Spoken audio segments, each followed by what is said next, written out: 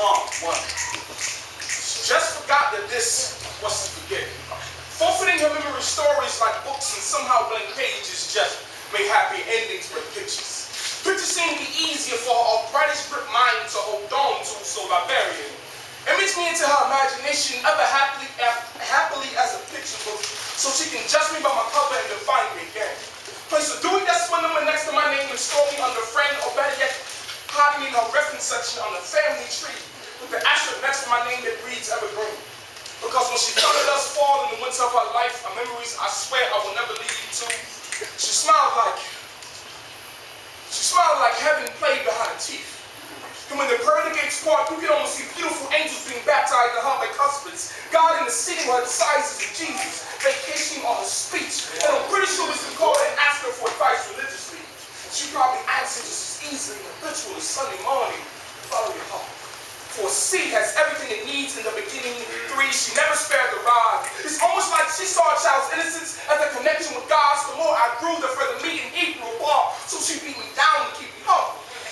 And with her gone, I lose myself in trying to find ways to stop my growth fall. Before I ever forget that I lost her twice. Before she lost her life, I will crucify myself. Nail these hands to pages with pens. Then allow the ink to blend with blood and form blotches on the page. For you may not be able to identify who I am, but you can see my pain through this poem 5. The last time I saw my grandmother alive, it was in a restaurant. And she smiled like 5 times the dentist had removing her wisdom. And the only heaven that played by her teeth was a club where everyone got free before 11. And when the damaged digit doors departed, you can see broken beer bottles blistering hot by cuspids. Innocence being introduced and decencies are in sizes and questions. Questions hijacking your speech like I was the baby doing.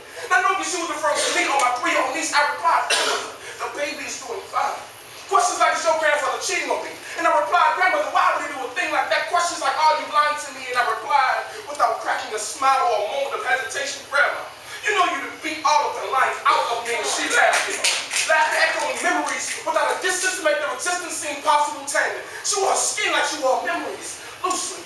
It was almost as if gravity was trying to rip it off of her, so even Mother Nature knew she was an angel in disguise getting ready to return back to God. I guess I'm 66, 7,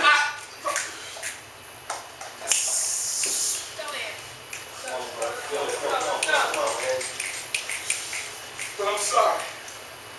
I guess I just forgot that this was to forget. Wow. Yeah. It kind of reminds me of losing count.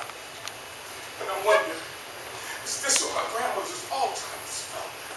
Wow.